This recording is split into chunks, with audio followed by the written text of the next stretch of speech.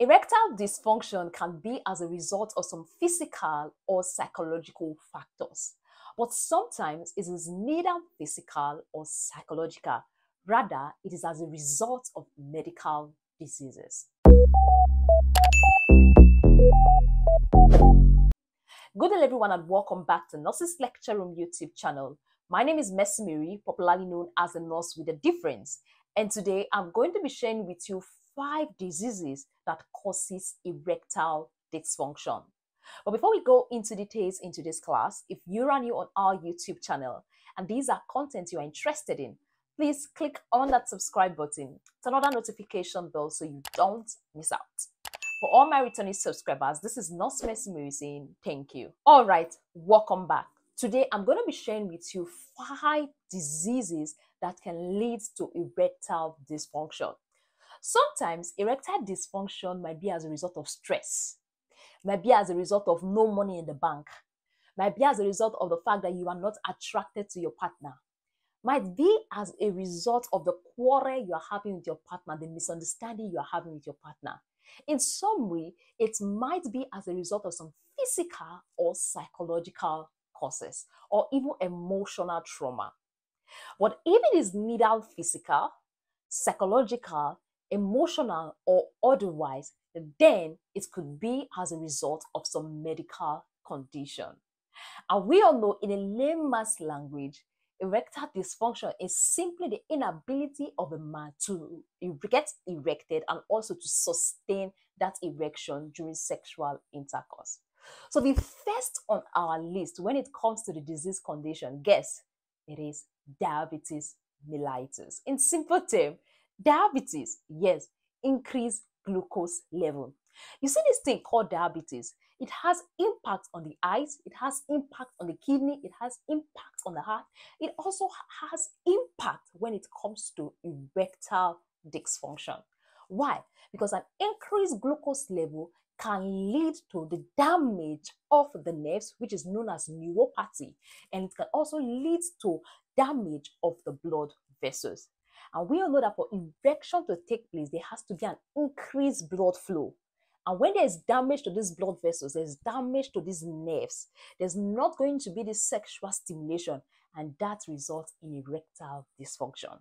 So if you have diabetes and you find out that you are battling with erectile dysfunction, the diabetes could be the cause. So what is advisable is for you to check your sugar level regularly, it will also take your medications regularly, and also focus on diabetic-friendly food. Diabetes-friendly food. That is going to go a long way to help. Now that takes us to the second on the list, which is heart disease. Yes, heart disease can actually lead to erectile dysfunction. And the one on my list is hypertension, which is the increase in blood pressure. Increase in blood pressure can affect the flow of blood circulation to the penis. And also, there are some antihypertensive medication that can lead to low sexual drive, that can affect your sexual performance. So if you're on some antihypertensive medication, definitely that might be the result of your erectile dysfunction. Then the third one I have to share with you is blood vessels issues. Problem with the blood vessels. When there's hardening, there's narrowing, the blood vessels are not narrow. You know, when the blood vessels are narrow, the penis is not going to get that full blood circulation, it's not going to get that full blood supply. So when there's hardening, narrowing of the blood vessels, that can lead to erectile dysfunction. The fourth one I have to share with you is nerve and brain damage. It will be difficult for you to get erection when there is something wrong with the nervous system. You know, the nervous system consists of the brain, the spinal cord, and things like that. But when there is a damage to the nervous system, getting erection is going to be a problem. Things like stroke, Alzheimer's disease, Parkinson's disease, they affect the nervous system and can make erection difficult. Now that takes me to the fifth point I want to share with you, and that is kidney disease. We all know that the kidney helps to filter waste out of our body. The kidney helps to take those waste products out of our body. But when there's an issue with the kidney is unable to carry out that function of filtration. That can lead to hypertension, that can affect erectile cause erectile dysfunction that can affect blood flow to the penis. So kidney disease increases your chances for erectile dysfunction. Now that takes me to the fifth and last disease I want to share with you, which is hormonal imbalance. Yes, hormonal issues. We all know that as a man, as a woman, the hormones are messengers. They are the one that carry it, like stimulations and things like that. They are busy in the body. So when there is an issue with your hormone, there's a hormonal imbalance, there could be a problem. For example, when there's an issue with the pituitary gland, well, that the pituitary gland is very important when it comes to hormone production. That is likely going to cause erectile dysfunction. And that is something you should take note of so you know. So the bonus point I have to share with you before you go is that surgery can cause erectile dysfunction. You see, the nerves and tissues that are associated with erection might be affected when one carry out a procedure involving prostate and bladder cancer. Sometimes these nerves and tissue that are affected might be for just from temporary period. After months, it comes back. But sometimes this damage might be permanent. So if you've just done a surgery involving the prostate or the bladder, that could be responsible for your recent erectile dysfunction you are experiencing as a man. So these are the points I have to share with you when it comes to erectile dysfunction, the diseases causing erectile dysfunction.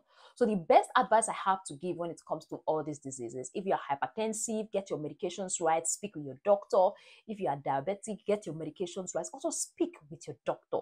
So whatsoever disease conditions you are battling with, it's very important for you to speak with your doctor. It's very important for you to have an open conversation, open communication with your doctor. Let them know, oh, I have this sexual urge. I want to have sex, but I can't because I suffer from erectile dysfunction. I think it's the medication I am on. And also, I want to let you know that there are some medication as a man that you can be on that can cause erectile dysfunction. So it's very important that whatsoever medications you are going to take as an individual, for you to know the side effects. Because once you know the side effects, it prepares you for what is ahead. Okay, yes, you are taking paracetamol. What is the side effect of this paracetamol? Not just sex alone, but your general health. You will want to know. You are taking this medication. What is the side effect? I want to know. So when you know the side effects, it prepares you for what is ahead and makes you not to be surprised when you are battling things like that. So thank you very much for staying tuned. Thank you very much for watching this video. Don't forget to like, don't forget to subscribe, and also don't forget to share with a friend if you got value. For all my returning subscribers, this is Nurse Mercy Mary saying thank you. Bye and see you in our next video.